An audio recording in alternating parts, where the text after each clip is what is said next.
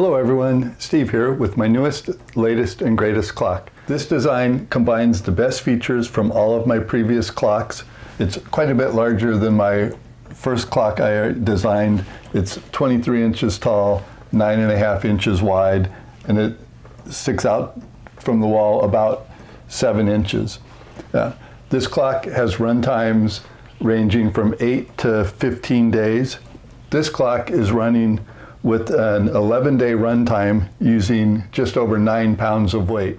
This clock uses the gears that came from the Crazy Gear desk clock, but in a vertical wall-mounted orientation.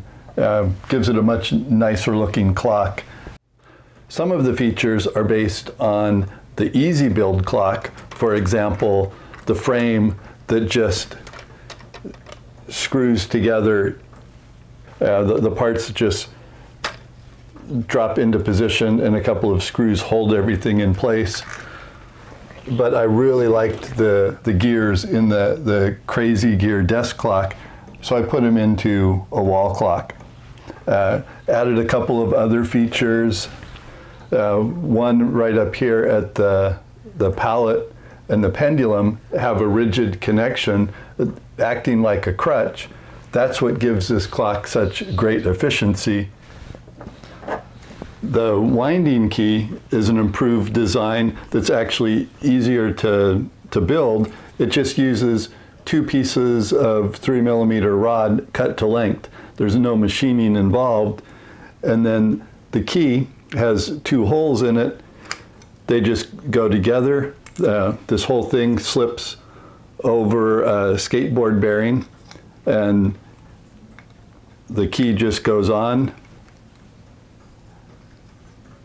and lets everything wind so that the skateboard bearings support the large weight of the weight shell, but without any complicated machining steps in order to make a reliable winding key.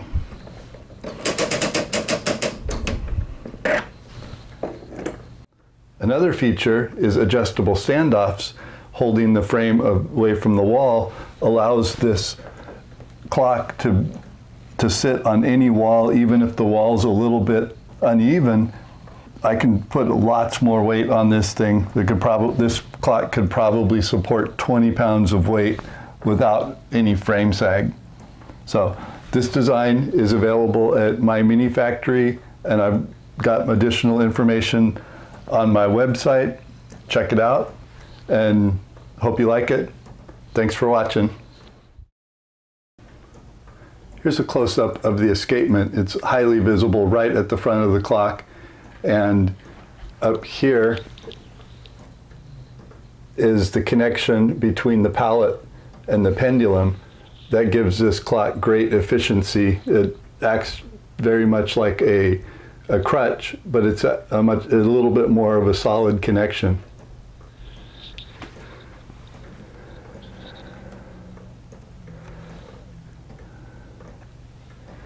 Here's the adjustable standoffs. It's just a threaded cap that goes over the standoff, and then a nut to lock everything in position. Sets everything secure to the wall.